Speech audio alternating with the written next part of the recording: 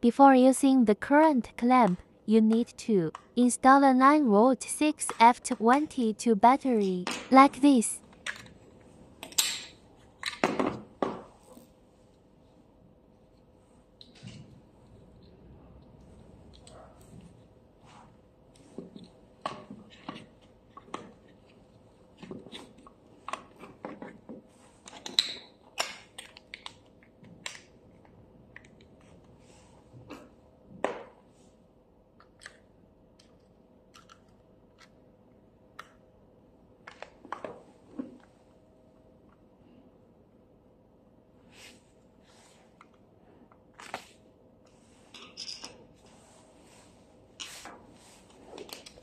Move the slider switch to turn on the current clamp and select the volt ammeter you want to use.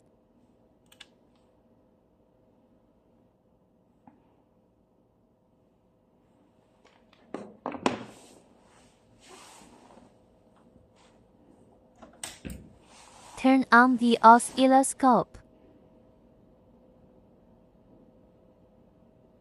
If the channel wave has offset from the center of the screen, please do self-calibration before the measurement.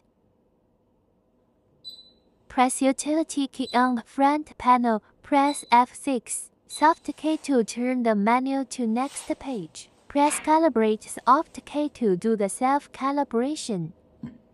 Note the calibration should be done after oscilloscope warm up for about half an hour. Don't connect any probe or test leads on the BNC connectors when do self-calibration.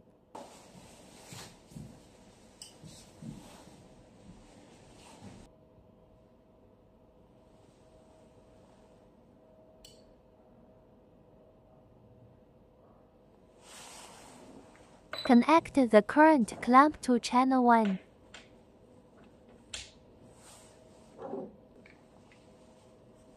Press the round button on the current clamp to 0.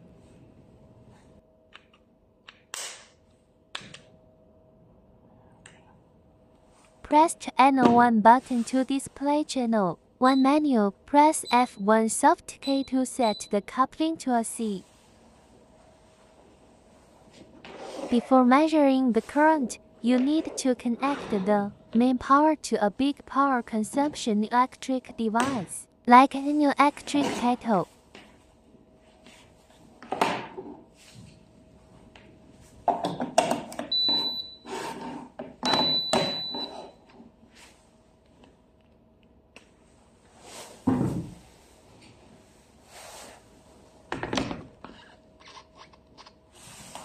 When the hot kettle is working, the current will be generated, then you can measure.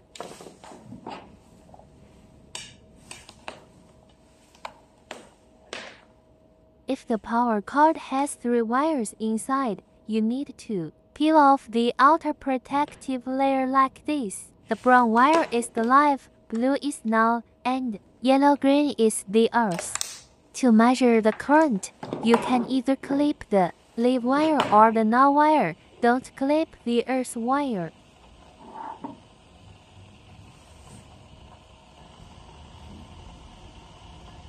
Adjust the voltage of the channel, then set the time base to display the best wave to observe.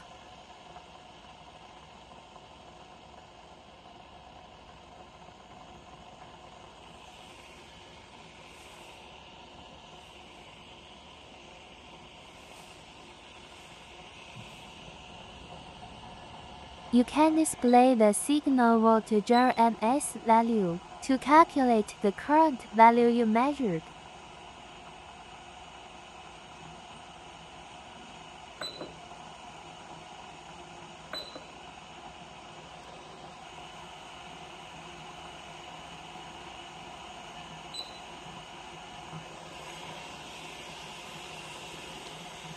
Connected to the null wire, you can measure the current as well.